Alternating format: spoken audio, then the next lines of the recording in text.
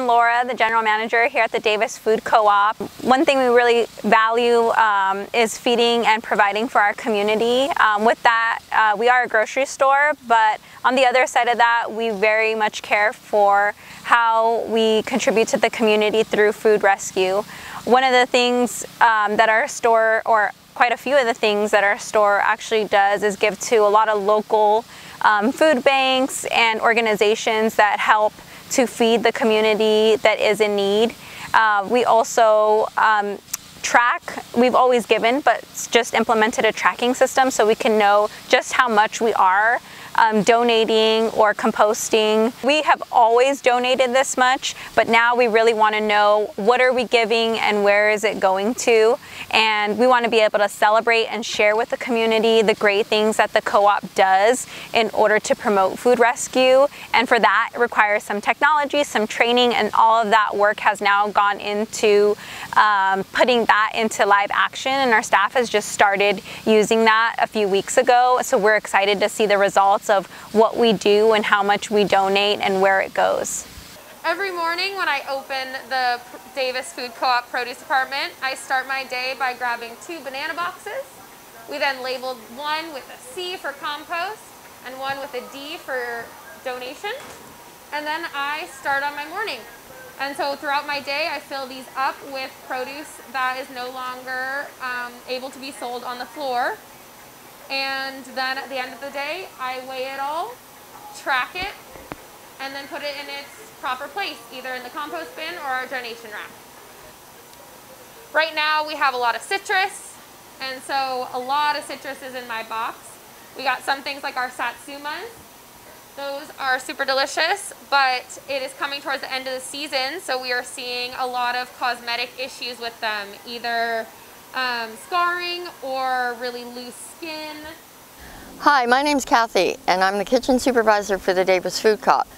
I've worked here 3 years now, and I wanted to talk to you a little bit about our donation program.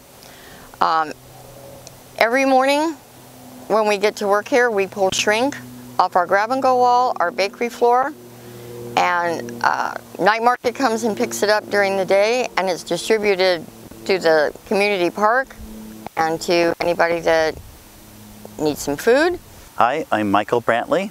I'm part of the grocery team. I've been here 37 years. I am mostly the grocery buyer. So during my day when I'm stocking, I'm looking at all the dates and seeing if they're still okay to be on the shelf.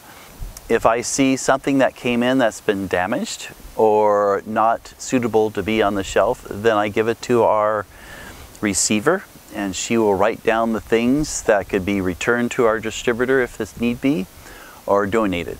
Some of this stuff is up to our own discretion whether it's still okay for people to eat. And if it is, then we will either donate it, or we'll give it to staff, or we'll put it in our freeze outside for people to take. So if I see a can that's too dented, I will throw it away because it's too far gone. And the inner seal may be bad, and I can't take that chance. In cans, they have an inner plastic seal inside that keeps things, the tin alone is not enough. They use a plastic seal inside. If that is so far damaged that that is broken, then it's no good. The stuff is exposed to the air and it could hurt you, potentially hurt you. So that's being thrown away. Hi, my name is Patrick Beckett. I'm an owner at the Davis Food Co-op and also a member of the board of directors of the Davis Food Co-op. I was part of the strategic planning committee that put together a 5-year strategic plan for the Davis Food Co-op.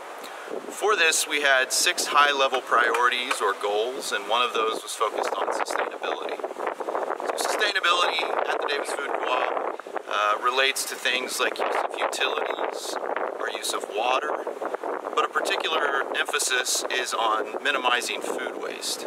This is something that the state of California itself has prioritized in recent state legislation, and something that we feel is very important at the Davis Food Co-op. So there are different ways we're going about trying to minimize food waste or food loss. One of those is by donating food to various nonprofit organizations. We also, at the Davis Food Co-op, have a fridge, which is an actual refrigerator where we can put food that can be taken by the community. We also are making sure that the Davis Food Co-op's building is more resilient to things like power outages, to ensure that we don't have to throw away or discard food, which is mandated by the county if the food has not been refrigerated for a certain amount of time. So we're looking into systems that will ensure at least those critical parts of the food co-op's food system does not go down, and we can salvage or recover that food. My name is Dan, and I'm the manager of the deli at the Davis Food Co-op. So we are good with our composting, and another thing that we do is that we have a stock bin. So things that are good for stock scraps, like carrot ends, onion skins, the end of celery, the end of tomatoes, and things like that. Before we compost them, we use them for stock, and then afterward they go into the compost bin. We keep track of all of our waste products in terms of why it is being pulled from the shelf, if it's tired, if it doesn't look as good as we want it to look. We track where it wants to go, if it's being donated, if it's being composted, and we track that weekly in a binder in the kitchen, and then that is put into the computer every week so that we can look at it over a longer period of time to better figure out ways to cut down on our waste. And that's what we do. Thanks.